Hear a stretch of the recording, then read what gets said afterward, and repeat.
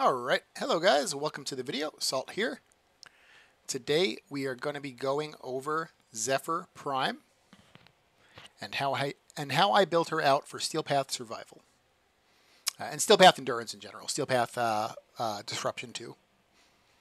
So, now something about me is I typically do like 1 to maybe 4 hours tops Steel Path Endurance. I have gone to level cap. I don't really like playing at level cap. I find it a little bit boring. You can only play rolling guard. You can only be invisible. It's a little bit boring. So I usually do 1 to 4 hours. And also to get to level cap with survival is like 8 or 9 hours in the mission. I don't really feel like doing that. So the way I make my builds is usually focused around 1 to 4 hour Steel Path Endurances. So, okay. Let us get into the Zephyr here.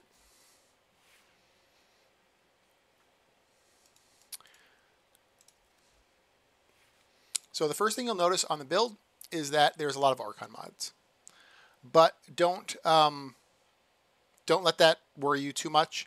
The Archon mods provide minuscule bonuses and increases, minuscule, like almost unnoticeable sometimes. So, you know, if you don't have Archon Vitality, use regular Vitality. If you don't have Archon Continuity, regular Continuity. If you don't have Archon Flow, regular Flow. Same thing with Stretch. And there's actually a case to not even use Stretch, and I'll get to that at the very end.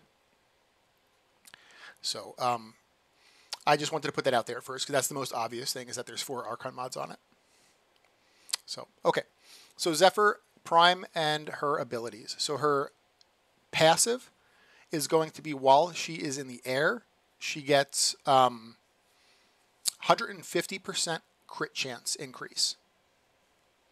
Now, when we get to her 1, there's 2 ways to press her 1. There's pressing 1, just tapping 1, will make her fly in that direction. And if you aim at the ground while you're up in the air, she'll dive bomb and do some damage. That's not how this build is going to be using the 1. We're going to use it the other way. And the other way is holding the button. So when you jump in the air at any point, you can bullet jump in the air, doesn't matter. While you're in the air, at any point, you can hold 1, and you will retain whatever like height you're at, and you'll start hovering. And when you hover, then you're activating the passive of 150% crit chance. So that's why we hover with this build. The hovering is going to count as a channeled ability. So it's going to start sucking energy from you. Now, there's something to know about channeled abilities, and that's certain ways of energy regeneration don't happen while you're channeling. So, like a lot of, if not all, I think, of the Xeneric school doesn't work while you're channeled. Archon Stretch does not work while you're channeled. Things like that. The other one, the aura people put here, I forgot what it's called, Energy Siphon, doesn't work when you're channeled. So having a channeled ability gets rid of some ways of getting energy back. Also, this is the 2 things that are going to affect this and help us with the amount of energy it sucks from us is going to be energy efficiency and duration. So a lot of our build is going to be energy efficiency and duration. And that's going to reduce the amount of energy that this sucks away, like per second. Okay. Now we get into the next piece of it. And this is actually not Zephyr's ability. This is Titania's ability. But we're going to be putting it over Zephyr's, I believe it's called airburst rounds, maybe. We're going to be subsuming out airburst rounds, and we're going to be putting Spellbind here. Now, there's actually 2 good options for this slot. And they both pretty much do the same thing, but it's important to know the differences. So, and that's Spellbind or Silence. Spellbind, you only really need duration for. And Silence, you kind of need duration and a little bit of range. Now, Spellbind straight up makes you immune to statuses. Silence will silence enemies in a radius around you. And Eximuses will not be able to cast their Eximus abilities that are the ones that typically put statuses on you. So Spellbind makes you immune to statuses. Silence makes Eximuses not be able to cast their Eximus abilities. So you're not technically immune to statuses with Silence.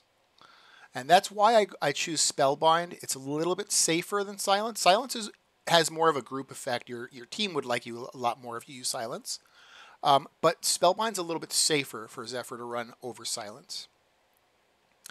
Now, with Spellbind, if you're going to choose Spellbind, there's not a huge reason to run Stretch. You don't really need range for anything on this build. But when we get to this mod slot here, I'll kind of explain like why you could use Stretch, why you can keep it on, what the other options are for it. But if you choose to use Silence instead of Spellbind, you really want to leave Stretch on, because Silence does need a little bit of range.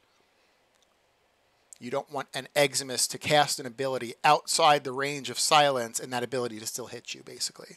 So that's why you need a little bit of range with Silence. So we're going to go to Spellbind.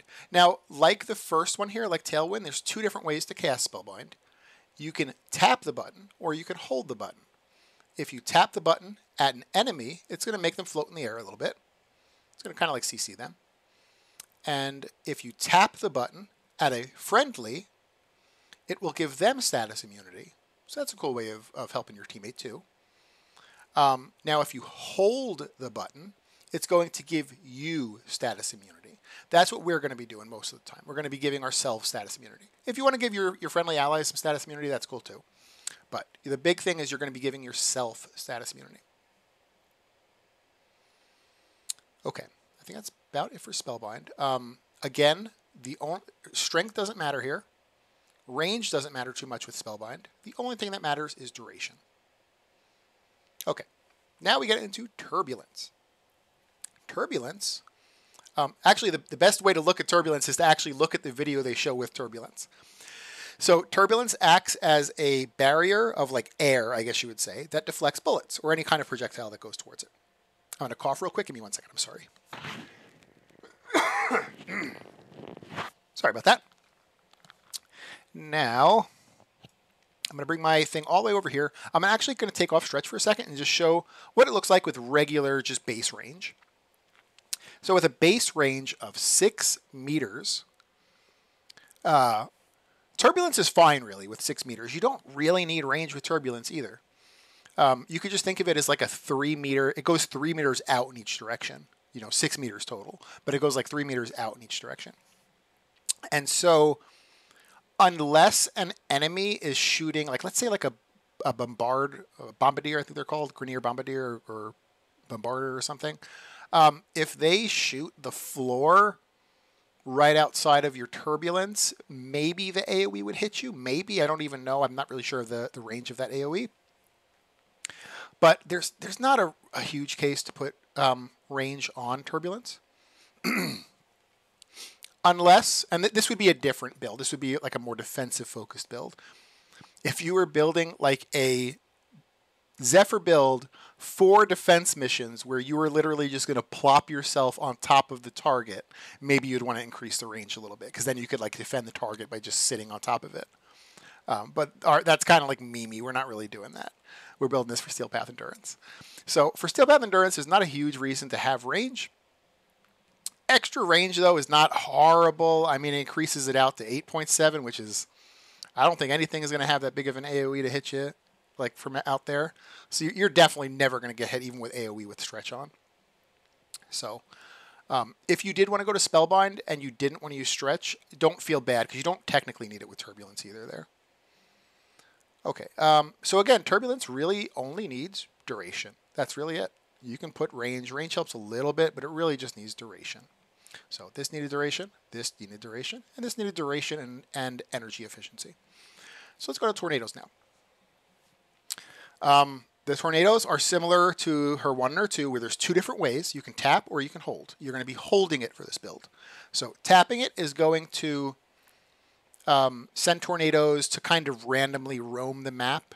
And when you aim in, one of the tornadoes may start like moving towards where you're aiming in. That's nice, but you're not going to be playing it that way. You're going to be holding it down to put 3 tornadoes kind of like in a triangle. And enemies that go near those tornadoes are going to be sucked up and held above the tornadoes. Now, let's go over like some stats that don't really work with this. Or they work, but they don't work as you might think they work. So first is strength. The tornado will initially have... So the tornado can actually be of different elements. And the tornado records damage produced of element types, and it will change the tornado's element type to the highest damage produced. So it starts off with just IPS. So if you look at, I can't scroll down here, but if you look at the bottom where it says damage per second, it's slash impact puncture. But if your weapon is let's say electric, if your weapon is electric and the electric on your weapon is your highest element, like let's say your weapon had viral too. Let's say it had viral and electric, but electric is the highest. Your viral is at 200, and let's say your electric's at 201. It's going to change the tornado's element type to electric. And it's the same for all the other elements. You can change a tornado's element type to whatever. And that's where all the Archon mods have their place. They have a minuscule place where they minusculely help the tornadoes because of the ability to change the tornado's element. Okay, so strength. What does strength do? Well, the tornado produces damage per second. It's pretty low damage per second. It's not very good. But, hey, it's damage. So strength will increase that. It's not, you don't really need it. So strength is not really needed for tornadoes. Now we go to range. Range increases the initial spread of the 3 tornadoes that go in a triangle, but it does not increase the suck range. The suck range is always 10 meters. So range does not affect that. So you don't really even need range on the tornado. So again, what do we need? Duration. That's really it. And in fact, the way, I'll explain how to play this build, but the way we play this build is extremely aggressively. So it says here our tornadoes last for like 36, almost 40 seconds. We're probably going to be casting a tornado every 5 seconds. So technically you don't even need duration on the tornado because you're going to be casting it way quicker than what the duration on here is. We just go with duration because everything else scales with duration for this Zephyr. I think that is it with the tornadoes. When I get to some of the Archon mods, I'll probably explain a little bit about the tornadoes here, because other people can change, and this is where it gets a little bit interesting. And I had to do a lot of testing this morning. Actually, it's 1:30 right now in the afternoon, and I got up at 8 o'clock, and I was doing a lot of testing with this build. So other people can affect the element type of the tornado. So if you have your buddy that, like, let's say you have no electric whatsoever. You don't have a weapon that's electric. You have no abilities that are electric. Nothing. You just plop down a tornado, and it's just its regular, slash impact puncture crap that it has. But your buddy has a weapon that does electric damage. He can shoot your tornadoes. It turns the tornado to electric. The electric starts doing the damage per second, which counts for you as an electric type damage, and you get the effect from Archon Stretch, even though you had no electric on your weapon whatsoever. So that is something that we tested and absolutely works. So my buddy came in, he had a little, I think he had the Velt, and he only put 2 electric mods on it, and I had nothing that was electric. He shot the tornadoes. I started getting energy from Archon Stretch. It was awesome. Same thing with continuity. So it'll turn toxin procs produced either by you or friendlies into corrosive procs. Archon Vitality. It's going to increase the heat procs that you or friendlies do by 2. The only thing that's a little bit weird here is flow. So if you look at flow, enemies actually have to die. So let me see. Enemies killed by cold abilities have a 10% chance to drop an energy orb. So they can't just have their damage done to them. You can't just be applying statuses. They actually have to die from a cold proc. This is going to be very rare. Most of the time, people in the tornadoes are going to die from the actual damage you are doing, like with your weapon shooting the tornadoes.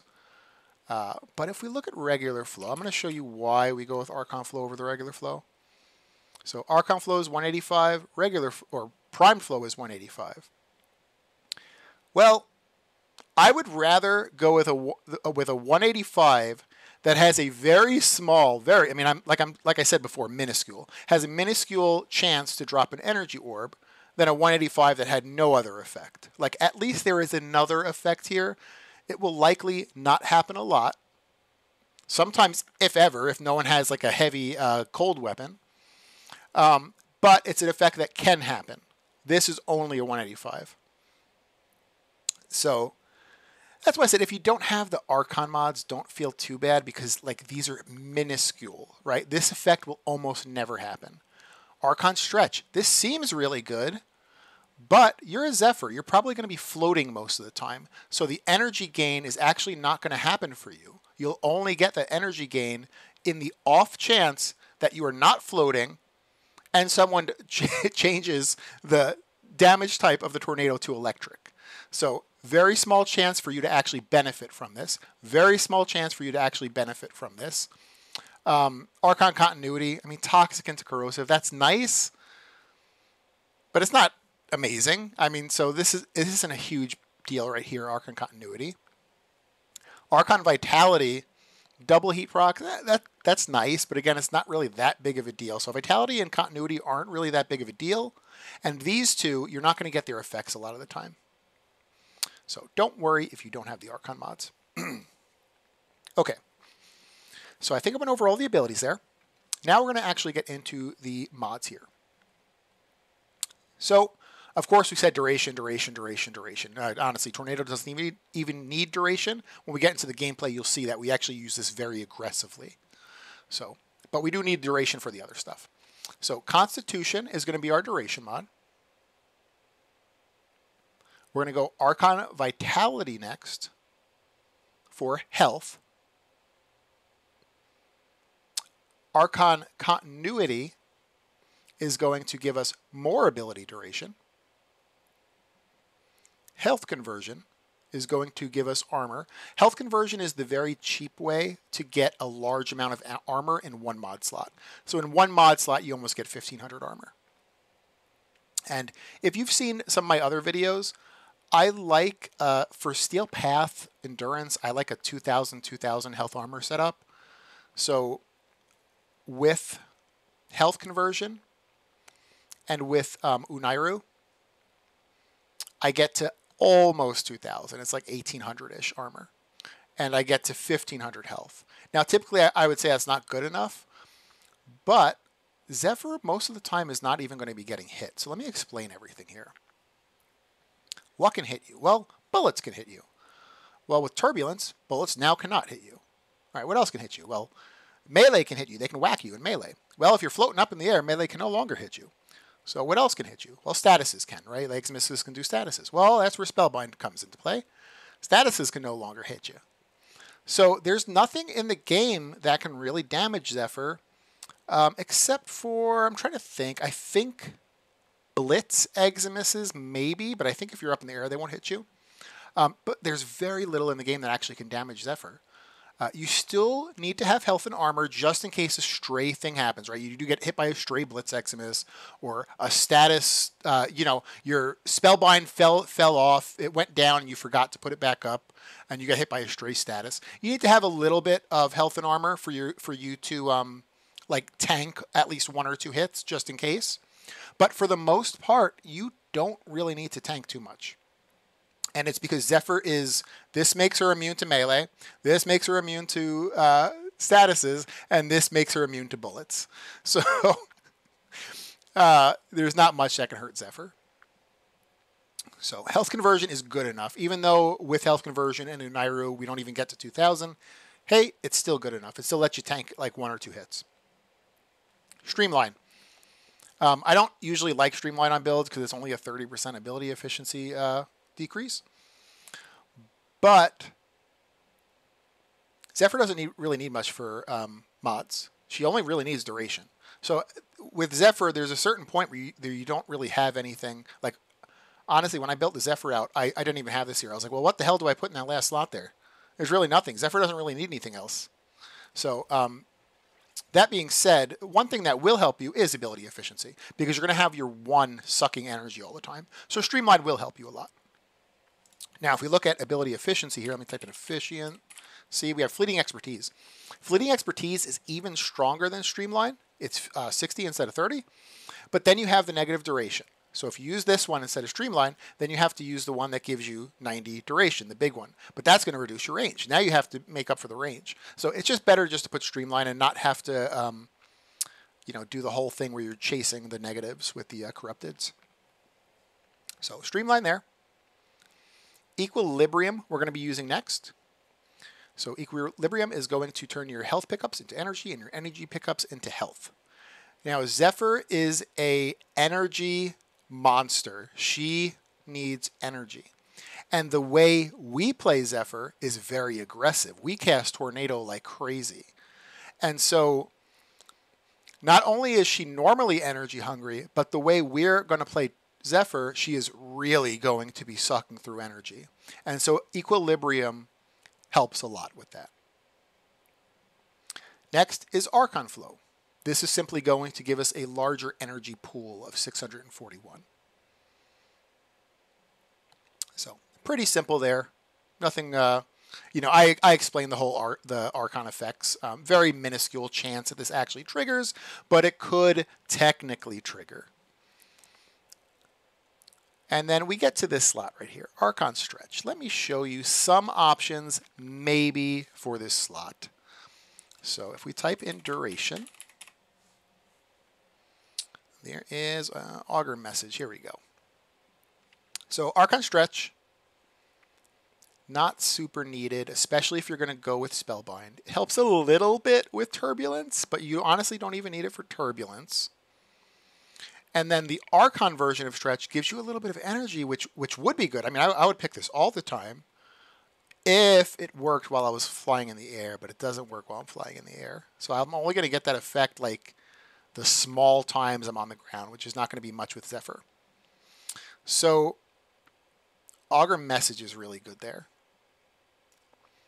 So Augur Message, again, you don't really need Augur Message though either. Your duration is kind of good enough.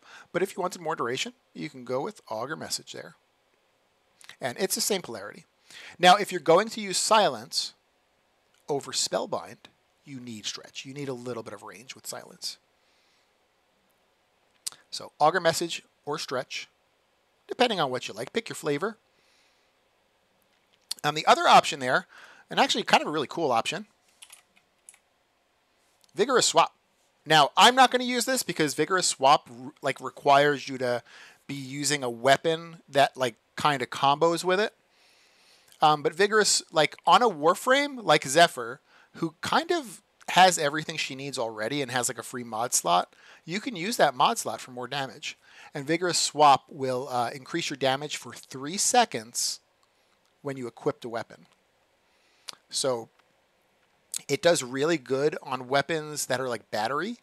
So you can blow the battery out in 3 seconds. You just, like the Tenet Cycron, for instance. I love using the Tenet Cycron with Vigorous Swap. You could blow the whole battery out. You could just spam it for 3 seconds, go to 0, do a quick FF to switch right back to the Tenet Cycron, and in that time, the battery's almost fully charged. And then you go to shoot again. And because you just equipped it again, you get that damage back. So weapons like that work really well with Vigorous Swap.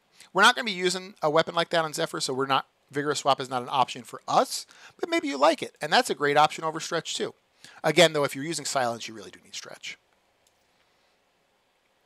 Okay. So that's the mods.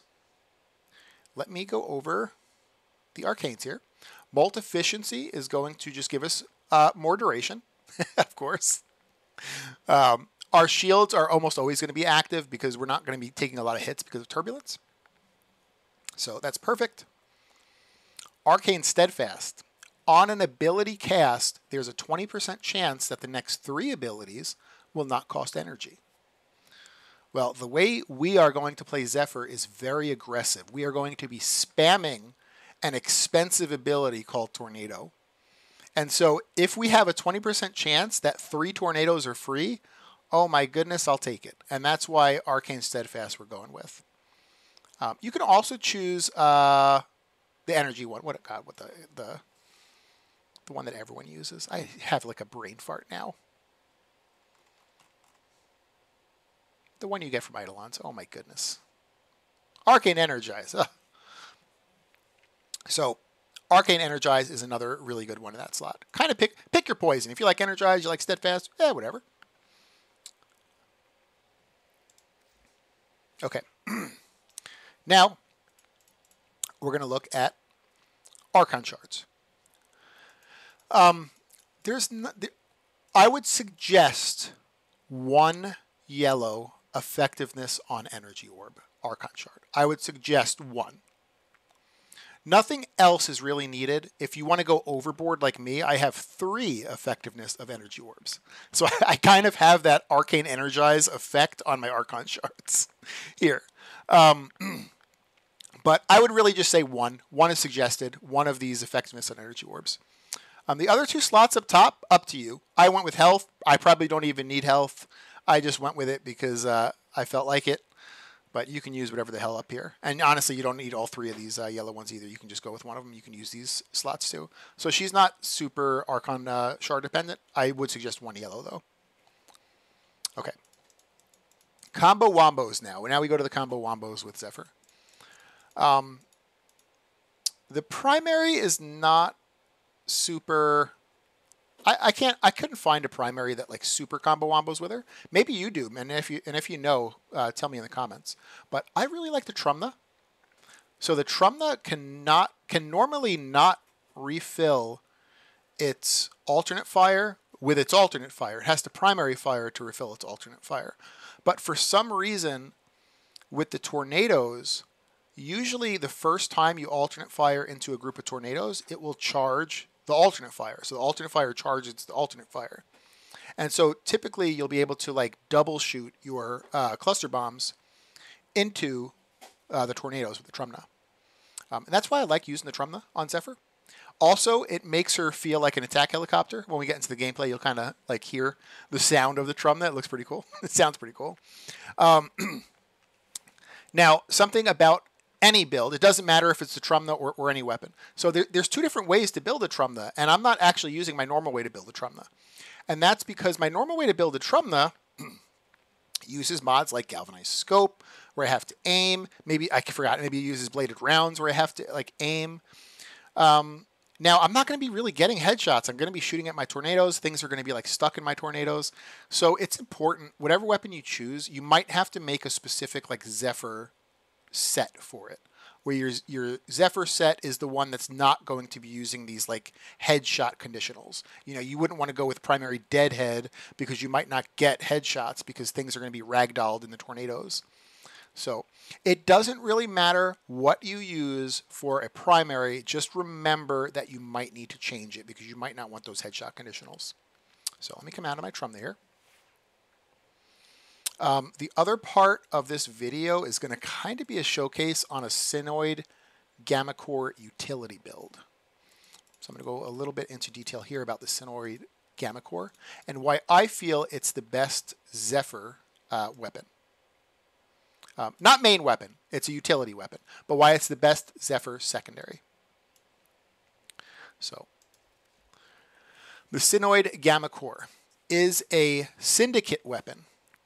And it's a syndicate weapon that can have a Incarnon adapter put on it. So there's an Incarnon mode for the Gammacor, but you can put that Incarnon mode on the Synoid Gammacor. The Synoid Gammacor you get from Cephalon Suda. So now let's read the syndicate effect. Entropy. So when you gain a certain amount of affinity, I believe it's 1,000 affinity, so it's very easy to get that. You trigger a magnetic explosion. It does really low damage. Damage doesn't really matter. But you restore 25% energy, and you increase your max energy pool by plus 25% for 30 seconds. Now, that pool is on your base pool, so it's not going to like increase your, what was it, like 600 and something. It's not going to be 25% of the 600. It's going to be 25% of whatever the base was. So it's going to be a little bit less, but it's still going to help a lot. So you're going to get 25% energy, and you're going to get a 25% increased energy pool for 30 seconds. It's a 30-second buff. So that helps Zephyr. Zephyr is energy hungry. She wants to eat energy all day long. So the Synoid Gammacor being able to replace your energy is amazing. Now, the way we have built there's two ways to build the Synoid. And that's going to be the actual, like you're actually building it for damage with this one. I'm not going to show that build. That build's going to be probably a separate video in its own. And then you're going to have the way to build it for Zephyr. Now, the way you build it for Zephyr is going to differ than the main one, and it's because the same thing. You're not going to be getting headshot effects with the Synoid. You're not going to be, triggering secondary deadhead or anything like that. You're simply wanting to shoot it a couple of times, get a couple of kills, trigger the syndicate effect, and then go back to your primary weapon. You're not really intending to keep it out and doing a lot of damage with it. You just want to get enough damage, enough kills where you trigger that effect, after like 2 shots, and then bam, you're good to go. So because of that, we're using a little bit of a weird mod setup here that we would normally not use. The regular Synoid Gammacor damage build is going to be different. I want to make that clear. So for the Zephyr Synoid Gammacor, galvanized diffusion for multi-shot. Primed, well, actually, you know what I should do? I should explain the Incarnon first. So the actual gun is going to shoot a laser, and because it's an Incarnon, when you get laser headshots, it's going to fill the Incarnon bar. Now, when you go into Incarnon mode and you shoot it, it's going to shoot an orb that will suck enemies in and then explode. It actually has a pretty big AoE effect. It's going to suck enemies in, and then it's going to explode for damage. The explosion of it here, the Incarnon Form's explosion, the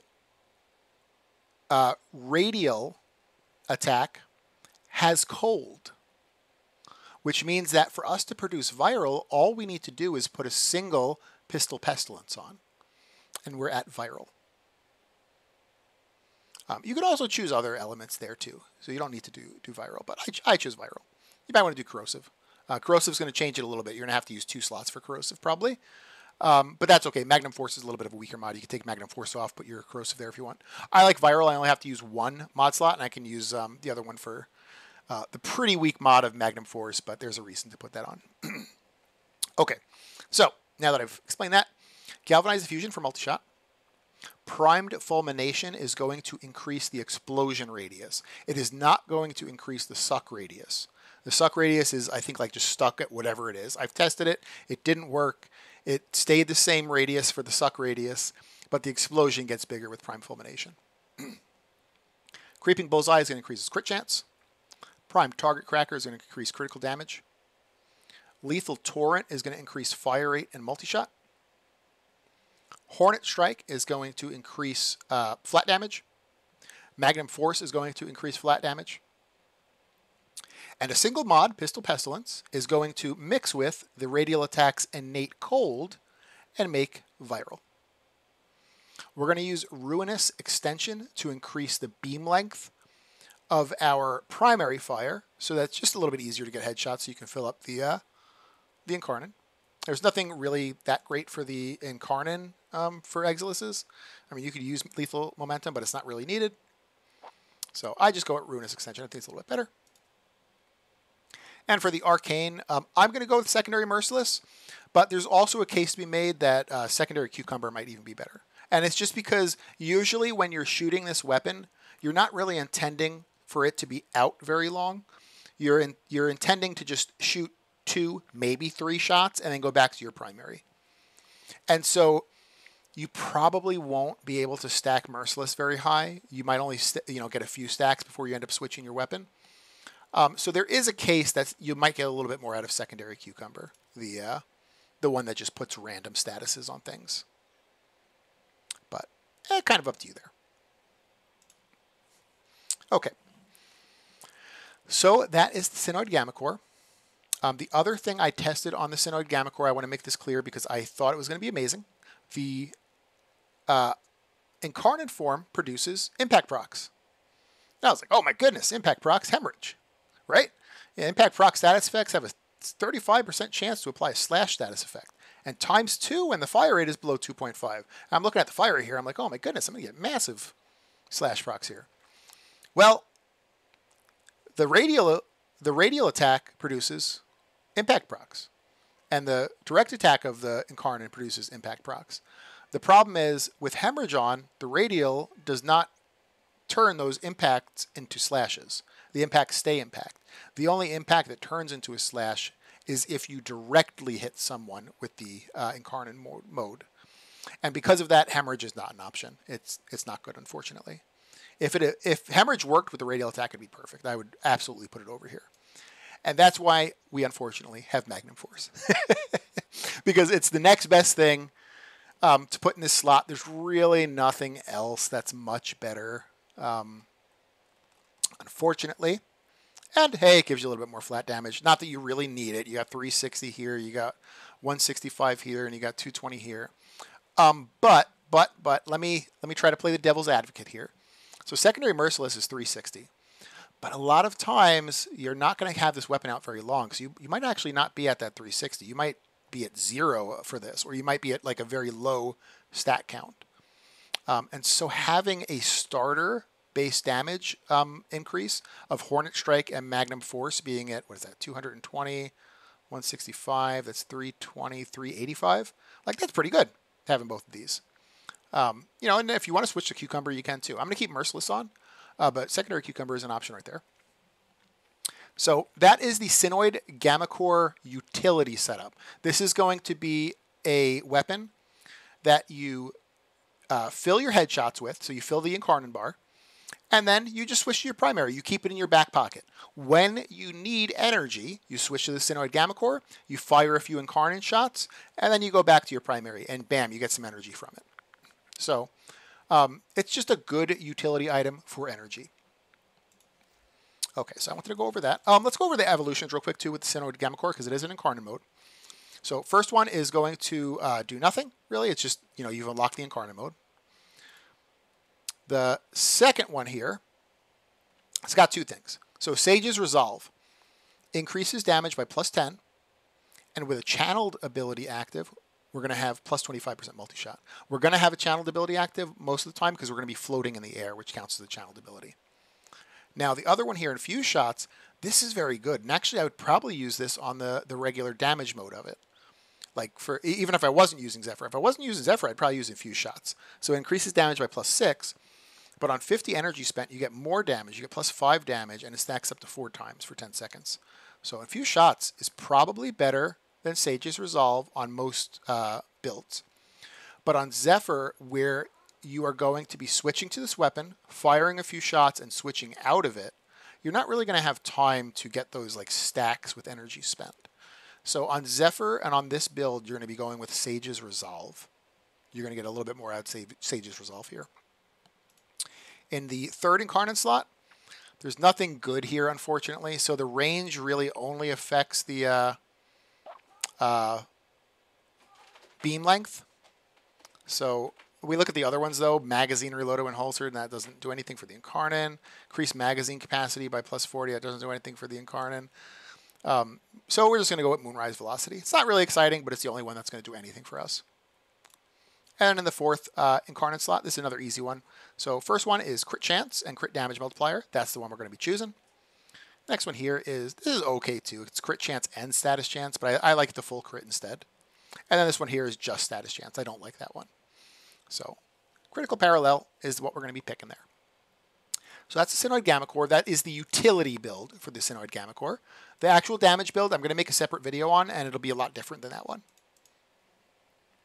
For melees, that combo wombo with Zephyr, there's not much. I'm going to go with the Harutos because they they heal you. When you do a crit, they heal you up. So like if you just look at the, don't worry about this build. This build is probably not a optimized build. I think this is a build I've had from like 2 years ago. This is good enough for me to kill acolytes with, and I usually just use the Haruto for this effect, Invigorated. So critical hits have a 5% lifesteal, and they increase your maximum health by 5% for 15 seconds, and it stacks up to 25 times. So if you have like an oh shit moment, you took a big hit of damage, and you need to heal up, you can just punch a dude. You punch a dude or slam down on him, and bam, you're back up to full health most of the time. So I like the Harutos. I feel like they kind of combo with Zephyr, but there's not really a lot of melees that combo with her. But again, if you can think of one, let me know in the comments. Maybe there is a better combo with Zephyr with melees. Glaives would be good too, because glaives, you can throw while you're hovering. I believe you don't have to like go into the melee animation. I just like the Haruto for lifesteal of it. For focus schools, as we've said, Zeneric doesn't work with channeled abilities. Most of the Zeneric tree does not work with when channeled abilities are up, unfortunately, because I would 100% go with this one otherwise, because she loves energy, and that's where you get energy is Zeneric. Vazarin affects affinity range. She doesn't have anything that scales on affinity range, so we don't need that. Naramon is for melee focused builds. If you were going to go for like a glaive spamming Zephyr, this might be an option, but otherwise it's not. And so you have two options here. You have Unairu and Matarai. Now, if you were just to look at the passives, Matarai's passive is going to give you a little bit extra damage, little bit. It's very minuscule. And Unairu is going to give you a little bit extra armor. Again, it's kind of minuscule. I'm going to go with Unairu, but these two are fine options right here. Okay, we're almost done. Almost done with the build. So we went over all of these. Now we need the pet, of course. And her little pet is going to be the best paired pet with Zephyr is going to be Death Cube. And it's because Zephyr loves her energy. She is an energy monster. And so we need a pet that is going to be able to feed Zephyr as much energy as she wants. So let's go into the Death Cube build. Okay, so let's go over like the basic stuff first. So we're going to have Enhanced Vitality for health. And we're going to have Calculated Redirection for shield capacity. The reason we don't go with Metal Fiber is because the starting armor on Death Cube is really, really crappy. Usually you want to pair health with armor, but that's so bad. That is so bad. And so Metal Fiber, increases it by 250% of 150 is still really, really bad.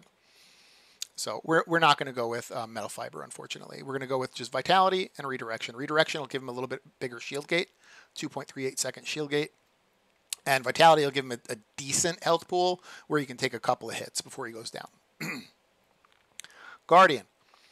Guardian is really good preset mod that just straight up restores your shields when they hit 0. Pretty simple. Not really anything else there. There is an internal cooldown on it. Like, it can't cast it. It can't, like, machine gun cast Guardian. I think it's 7 seconds. I could be thinking of another precept, though. But there is an internal cooldown on Guardian, so he can't machine gun spam it. The next 3 mods are pretty much mandatory. At least I feel. I always put these on every single Sentinel in the game, no matter what. And that's going to be Primed Animal Instincts. That's going to give us the loot and enemy radar. Vacuum. It's going to pick up our loot. We love loot, so we need a loot picker-upper. And Prime Regen is going to decrease our companion downtime. Because it's inevitable, once in a while, your companion will go down. So Prime Regen is going to help with that. Now, let's go over these 4 mods, because these 4 mods are basically what's going to make Death Cube do what we want to do. So let's look at Energy Generator first, because that's the main reason we're using Death Cube, because it's a Death Cube specific mod. So Energy Generator. Death Cube drops an energy orb after assisting in 10 kills. He doesn't have to get the kills. He just has to assist in them. Okay. Let's read Synth Deconstruct. Enemies injured by companions have a 25% chance to drop a health orb when killed. So again, he doesn't have to kill him. He just has to injure him. So again, that's an assist. So he only has to assist here. He only has to assist here.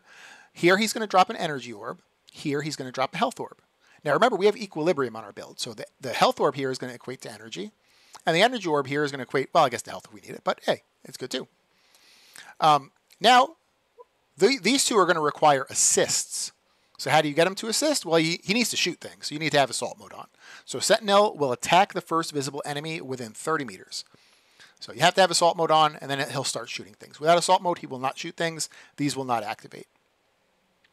And then finally, in this slot here, this is the flex slot. Because I went through all the mods, and I'm like, what else will work on Deathcube? I went through all the bond mods, all the old mods on them, and there was like 2 options. And I'll tell you both options here.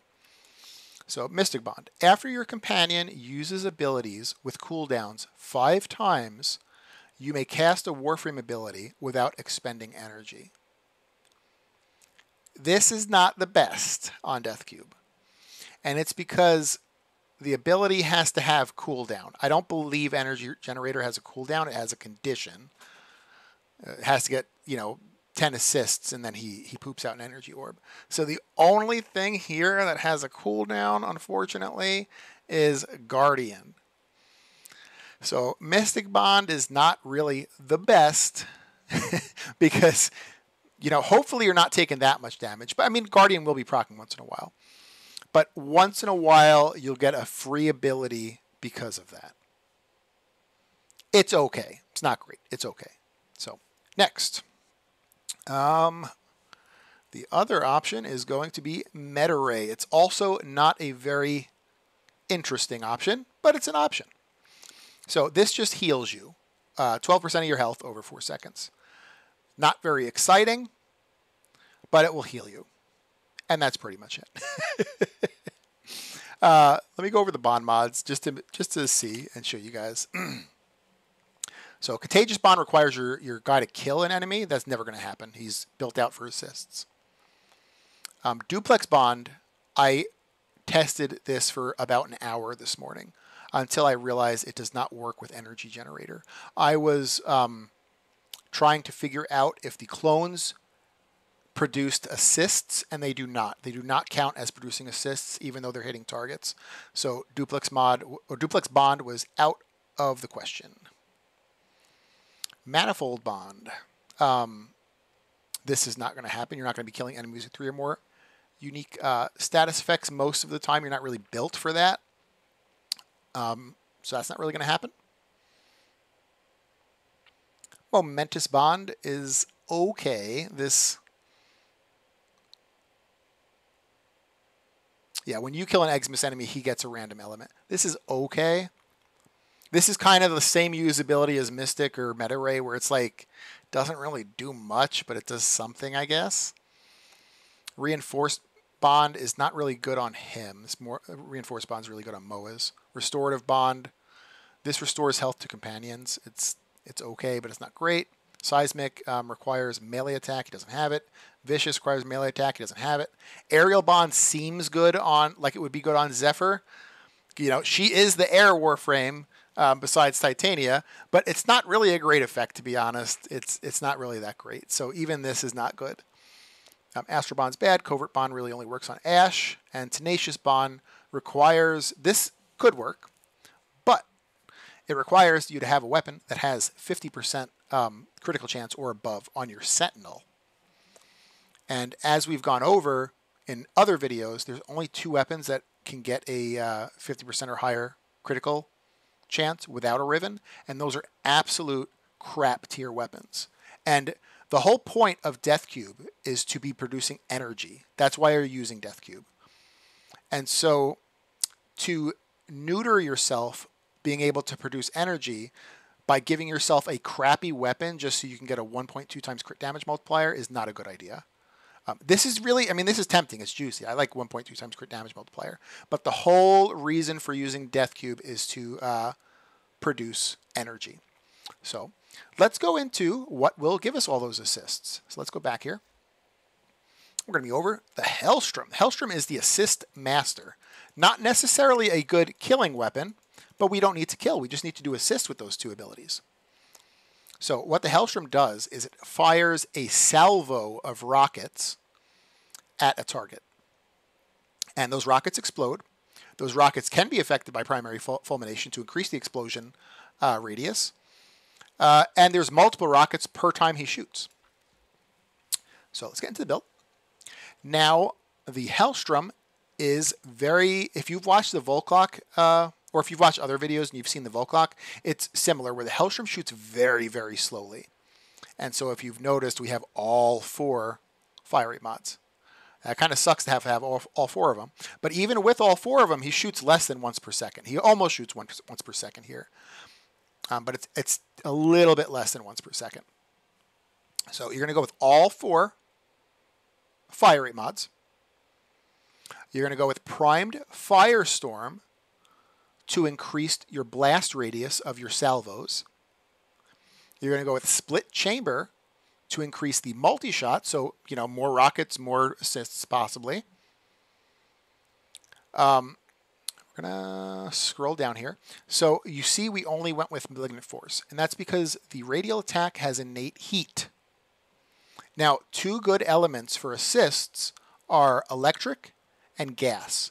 And it's because electric, when it hits a target, it arcs and it hits other targets. And gas is good for assists because when it procs, it just kind of lingers in the air and it hits other things. So because this weapon started with heat, we're going to go with gas. So we just need to put a Malignant Force on. And all of a sudden, bam, our radial has got gas there. That's perfect. And now this mod right here. This, I actually might even need your guys' help. If you're watching this video, pay attention to this part. The Hellstrom has very slow rockets. The rockets that it shoots are, I shouldn't say they're very slow, but they're slow. I did a lot of testing trying to figure out if terminal velocity actually worked. I think it does. It looked like it worked, but it was hard to tell because the simulacrum, like your Sentinel will sometimes stop shooting and you have to reset the whole thing for it to start shooting again. So like I would test it with terminal velocity, then I would have to reset the whole thing and test it without terminal velocity. And sometimes I wasn't really able to like remember how it looked. So if you want to do testing yourself, or if you know for sure, because the wiki didn't give me this answer either, but if you know for sure, make sure you let me know. Say, hey, terminal velocity doesn't work. It's doo-doo. I don't know why the hell you have it on there. Hey, that's great. We can put something else in the slot maybe. But if it does work, this is the way to go because the projectiles are pretty slow. So, okay. That's the Hellstrom. It is the master of assists. Not the best damaging weapon, but it's a master of assists. So we got the Death Cube. We got the Hellstrom. We went over all of this here. And so now we're going to get into the gameplay. So I'm going to do 20 minutes on Lua Conjunction. I'm going to show off Zephyr, what Zephyr can do. And that'll be pretty much it for Zephyr there. It's a pretty long video. I'm sorry for that. Had a lot of things to go over.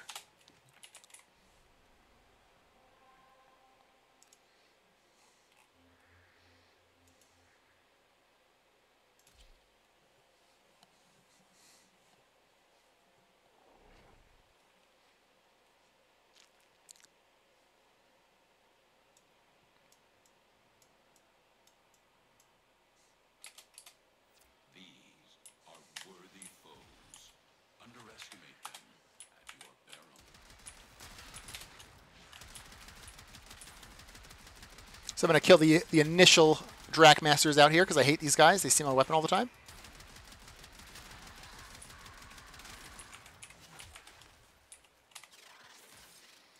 And we'll start this this bad boy up here.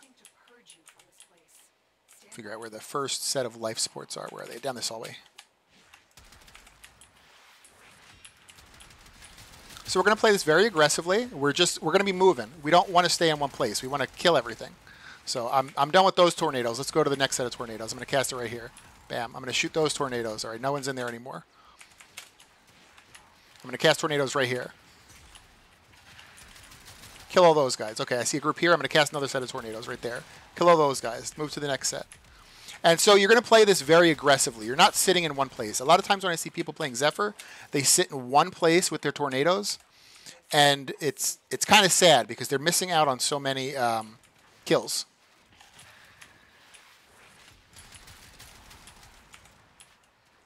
Because it's very quick to kill whatever is in the tornadoes.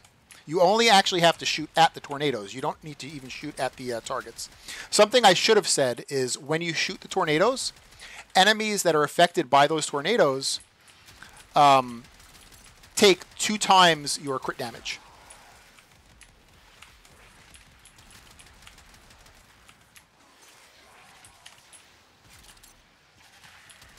So it's actually good to shoot at the tornadoes.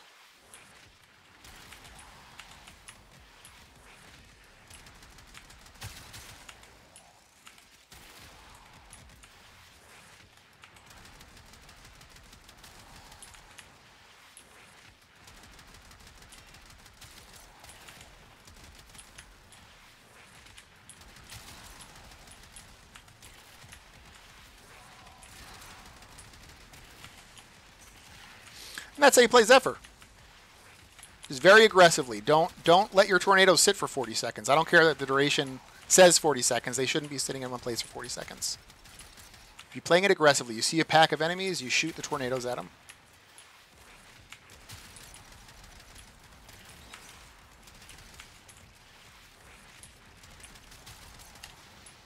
Just remember, don't be like me and forget to recast your turbulence, because then you could die by accident.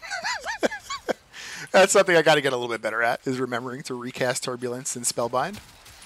I got killed by a random element or a random bullet coming through me.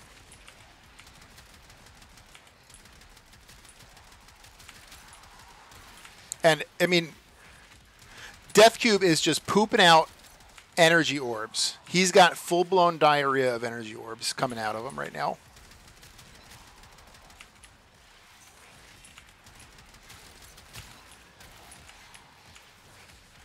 And as you see, I'm spamming Tornado. This is an expensive ability. I'm spamming this thing. It's not really costing me anything. It's between a lot of things. It's between Steadfast proccing sometimes, so sometimes things are straight up free. It's through Death Cube giving me energy. It's through Equilibrium. Everything, really.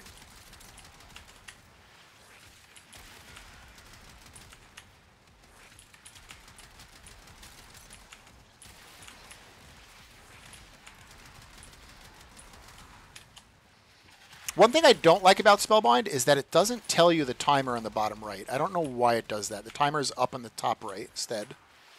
I wish it was down in the bottom right, because sometimes I do forget to recast Spellbind because of that.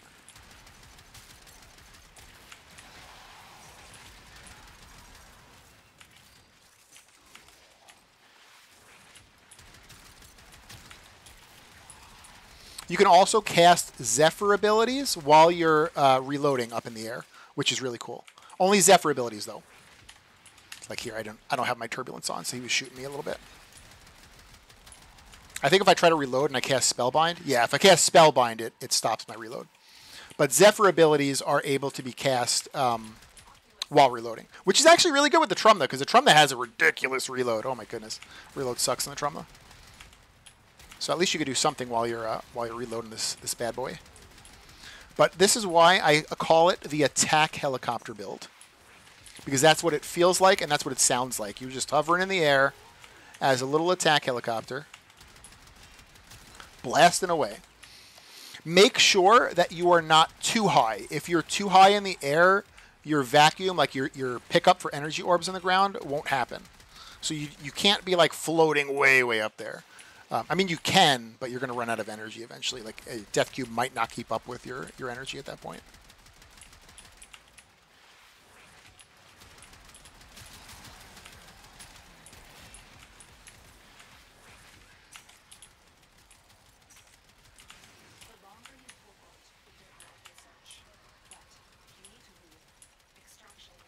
All right, I guess we should get out of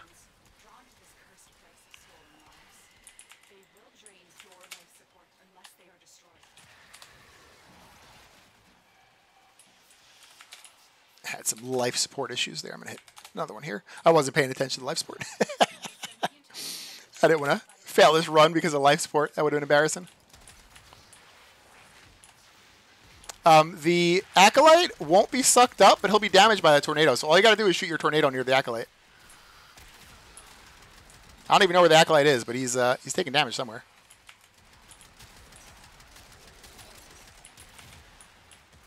Where are you, Acolyte?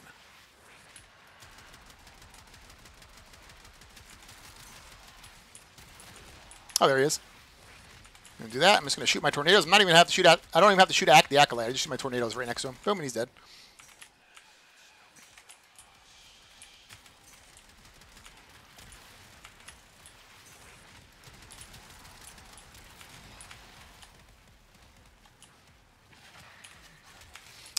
If you get too high or too low, just go back on the ground, find like a proper height you want to be at, and then just hold one, and then you'll stay at that height.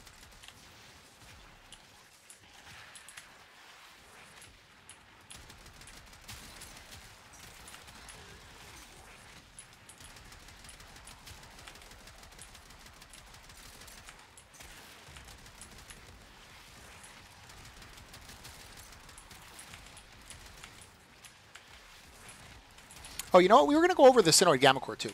So the Synoid Gammacor, what you should be doing, and I didn't really do it, I didn't follow my own advice, is you should be filling it up. So find a dude, headshot him a little bit. Let's find another dude. Let's fill this up.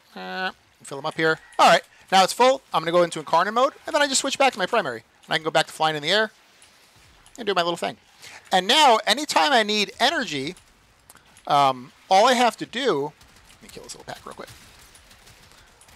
All I have to do is I have to switch to my Trumna, find another little pack. Oh, why did I do that? I switched out of my... I'm sorry, that was my bad. I clicked my Incarnon mode while I was Incarnon, so I got rid of it. So you find a pack, and you just go pop, pop, and it sucks them in, blows up, bam, it just triggered the effect. So I got energy, and for 30 seconds my energy pool is increased. So if there's ever any time where you need, I don't know if I'm talking correctly, but if there's a time where you really need energy, that's where the Synoid Gammacor comes in. And that doesn't have to be just on Zephyr. Maybe you like playing another Warframe that is really energy hungry. You can use that Synoid Gammacor build to basically do the same. You just keep it in your back pocket. Look, I can still switch to it. I still have Incarnon here, so I can go boop, boop, boop. And you see in the bottom right the Syndicate effect filling up. It's not fully full right now. I got to throw one more. Boop, and it just triggered. And now it's gonna count down.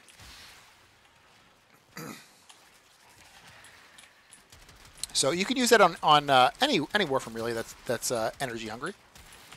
Okay, let's go back to our tornadoes and our Trumna, the attack helicopter.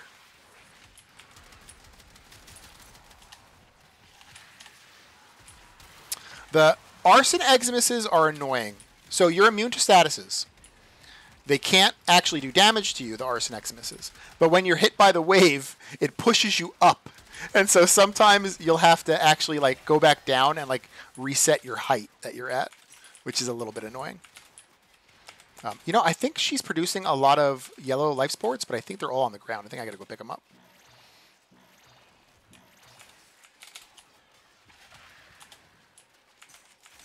There we go. 65. Let me go to the other room and bring these guys over there. Now let me show you what happens if I tap one. I go flying. And it's hard to control yourself with that. But if you're in the open world, it's actually pretty cool. But like, oh, in the wall here now. So I don't tap one a lot of times. But if you really need to move any distance, that's the way to go. So I usually just hold one so I can hover. And the same thing with Spellbind. You can tap Spellbind. Let me find an enemy here. I'll tap it on this guy. So he's floating in the air now. He's kind of like CC'd. I don't usually use that, though. I just use Spellbind to cast on myself like that. So I hold one, and I hold two when I cast it. And the same thing with Tornadoes. I hold four to cast them in one place instead of letting them like wander around.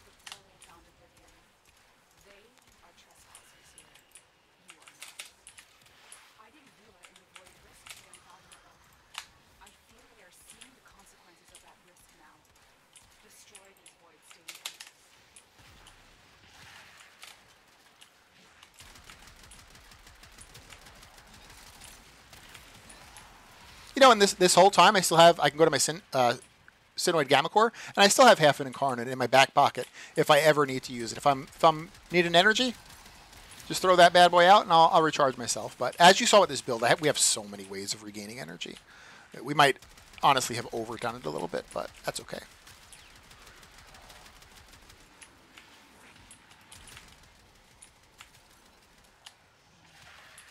All right, we got the Acolyte coming pretty soon.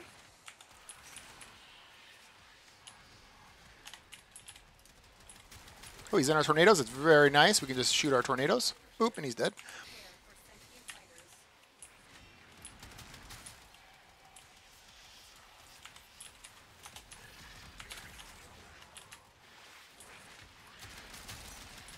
So aggressively use Tornado. That's the best way to play Zephyr. Don't just plop it in the middle and hope that enemies are idiots and walk into it. Find the groups of enemies, throw a tornado right in the middle of the group, and then massacre them all.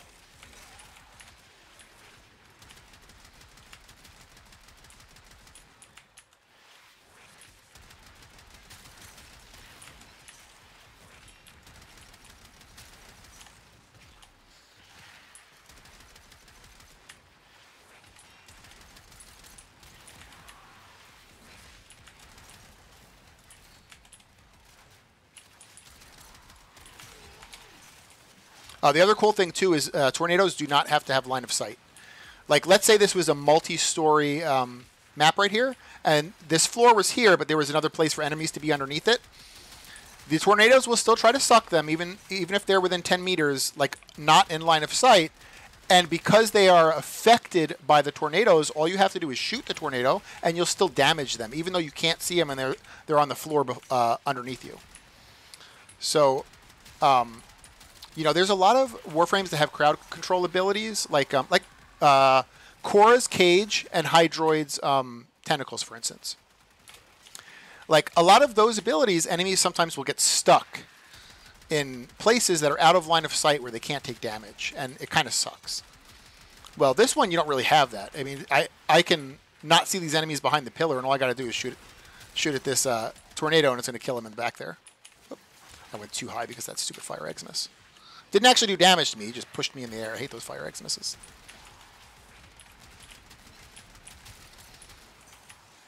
But Zephyr is an extremely powerful Warframe. One of the best damage potential Warframes in the game because of this.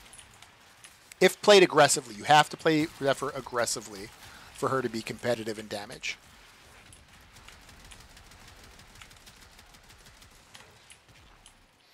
If you look at this room and go, "Oh, look, here's the middle of the room. I'm gonna put tornadoes here. Come on, guys, please walk into them." It's not gonna be that good. You gotta find the groups of enemies and kill them.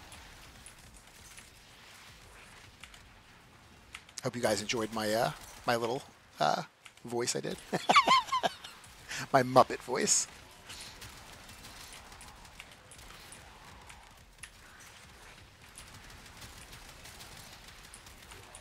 So we had 6 minutes left. We'll finish this out. Yeah, I'm too high up in the air for melee enemies to hit me, so they're not going to do damage to me. I have Turbulence on. Well, I should. Here we go. I'm going to recast it. Don't be like me and leave it off. I have Turbulence on, which means that bullets can't affect me. Even enemies' AoEs can't really affect me as long as their AoE doesn't go further than your Turbulence range.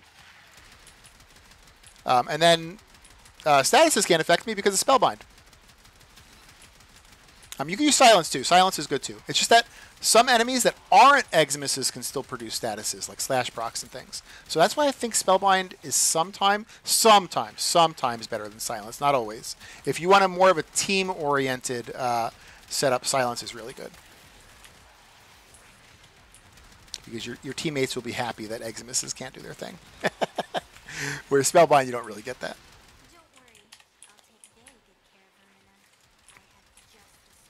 Yeah, they're all dead there.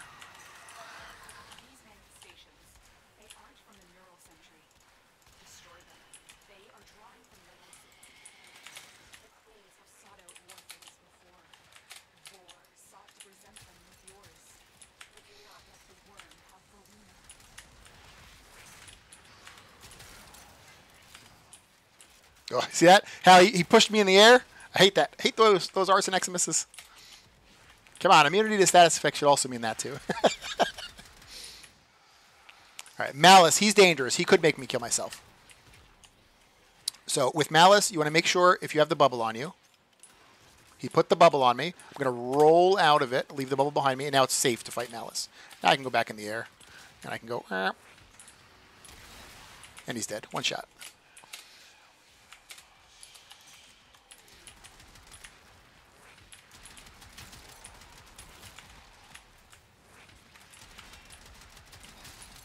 I hate Malice is a very dangerous acolyte. Probably the most dangerous.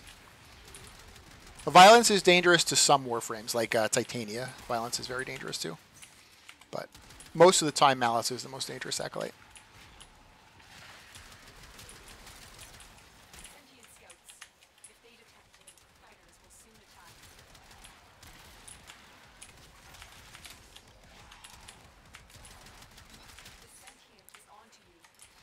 But I mean, this entire time I have been spamming tornadoes, and I have not run out of energy. I haven't. Every time I look at my energy, I haven't dipped under 600. I'm sure there have been times that I've just haven't been looking there. Okay, I'm going to get this life support. I had a little bit of a stutter there. I don't know what that was. I don't know if that was the stream or the game.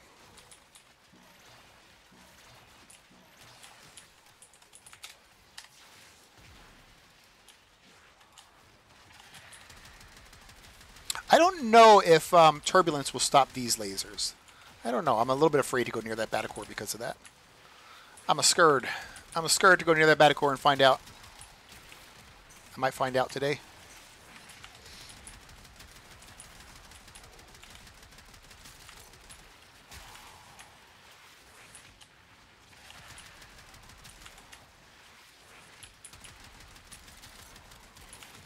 Zephyr is one of my favorite Warframes in the game. I had originally built her out like 2 years ago, and when I wanted to do this video today, I was like, okay, I have to review the video or the build because it was 2 years old. I've learned a lot in those 2 years. Like maybe things have changed. I didn't have to change too much, but there was a lot of things that needed like one forma on them, just like a little bit of a change. And so it took me like 4 hours this morning between switching formas, doing some testing, making like duplex bond took me like almost a full hour to test. The tornadoes affects how like your allies can actually change their elements. So like, you know, this is your ability, but your ally can shoot into it and they can change the element of the tornado, which is pretty cool.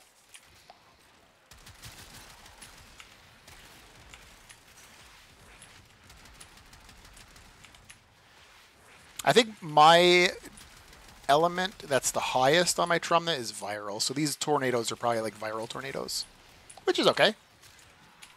Oh, is some weapon? Oh, yeah, they did. Like, why am I shooting the Gammacor all of a sudden? Damn it, Salt. Remember to put your turbulence on. That's why you're taking damage.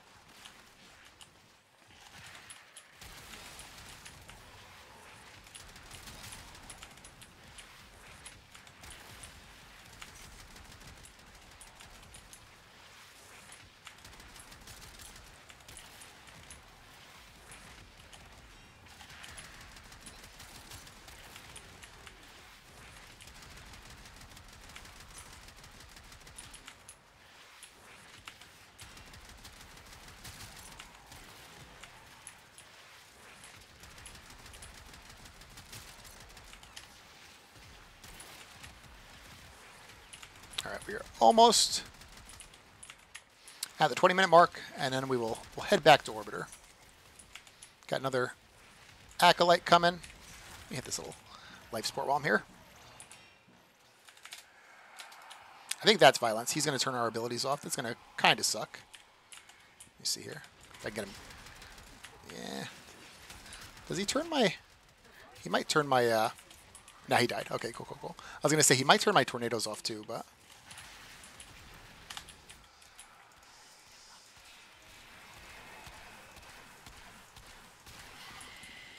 Alrighty, let's head to extract. That'll be it. Let's use our one tap. Oh my goodness, that thing flings you. I gotta go down there. Oof.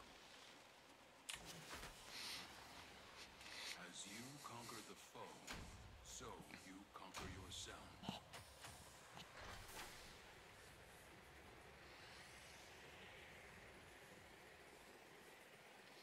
So I'm going to just briefly go over the important things, or like the optional things again. And then that'll be it. I don't want, this is already a very long video. I don't want it to be super long, so I don't need to do a whole talk through again. But for Zephyr, this very last slot is kind of optional. Archon Stretch. If you're going to go with Silence instead of Spellbind, you need Stretch. You need a ranged mod to make your Silence a little bit bigger. If you're going to go with Spellbind, you don't technically need Stretch. It helps a little bit with the Turbulence, but you don't really even need it on Turbulence too much. And the other option would be, if you type in Duration, it's going to be Message. Augur Message would be your next best option for Duration, because we already have Continuity on. We already have Constitution on, which would be the two big ones. And so Augur Message would be the next biggest Duration boost. I actually used Nearest Hatred for a little bit too, because I was like, I kind of want a little bit more health too. But that's only 15%. You get a little bit more out of Augur Message here with 24. So those are the options on that last slot there.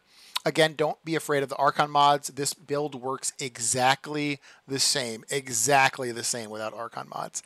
It's just that there is a minuscule chance that you will get an energy orb once in a while. There is a minuscule chance that you will be on the ground when an ally with an electric heavy weapon shoots at your tornadoes. You will sometimes get toxin effects to be corrosive. You will sometimes get double heat procs. These are very minuscule effects on Zephyr, but they are technically effects, and that's why I use them. But you don't need to use them. You can use their normal versions.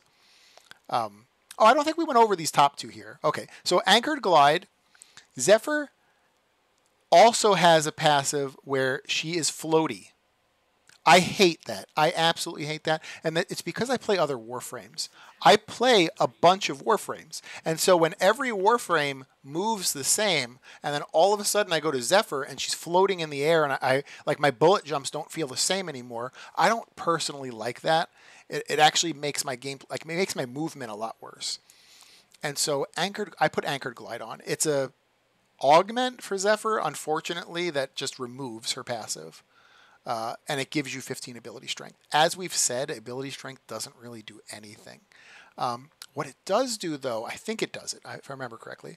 I believe, yeah. So it affects your speed while you're in your hover mode. So while you're in your hover mode, ability strength affects your speed, makes you hover a little bit quicker. You don't really need that. As you saw, I didn't really have any issue hovering around.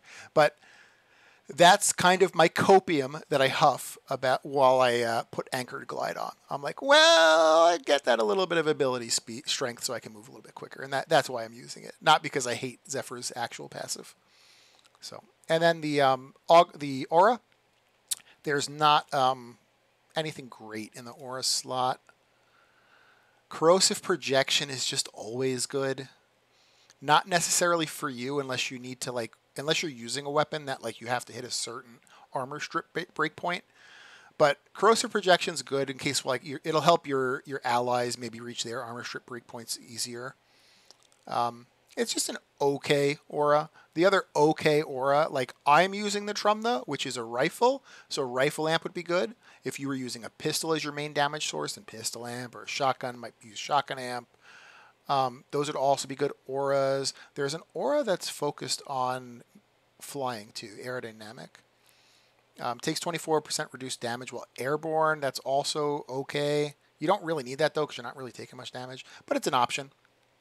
There's just not really great auras for this slot, and that's why I just put on Corrosive Projection. When in doubt, put on Corrosive Projection. It'll help your team reach their armor strip breakpoints. That's really it for her. The primary doesn't really matter what you use. I like the Trumna because I like to feel like an attack helicopter, and I think it's awesome. Synoid Gammacor is a really good combo wombo with Zephyr. It helps you get energy. As you saw, we didn't really have any energy issues, but sometimes when you're with a team and your team's pulling packs of enemies in other rooms, and so you're not killing as much, sometimes you could have energy issues. So the Synoid Gammacor helps with those situations. Haruto is a little bit of a combo wombo. In situations where you need to restore your health, you just have to punch a dude once and you're at full health. Death Cube, we went over him. I don't think there's really anything there. Oh, and again, with the Hellstrom. If anyone knows in the comments if this does work or does not work, please tell me. Because I think it works, but I am not 100% sure. The way to test this was hindered by the ability of, or by the fact that Sentinels will just sometimes stop working in the simulacrum. And so you have to reset everything. And in that time I'm resetting, I'm trying to remember what the fire rate was. So if anyone knows for sure, let me know in the comments. But it's not a big deal anyway. If this didn't work, I don't even know what the hell I would plop in here. Maybe some more multi-shot. Can we put that other multi-shot mod on? Let me see. Yeah, Vigi armaments. So if terminal velocity didn't work, plop Vigi armaments instead. Not really that big of a deal. We don't really, this is simply an assist build for the Hellstrom, for the Death Cube. So more multi-shot means more assists. So that's pretty much it. Hope you guys liked the build. Sorry it was kind of a long one today. If you liked it, give it a like. And thanks so much. Take care, guys.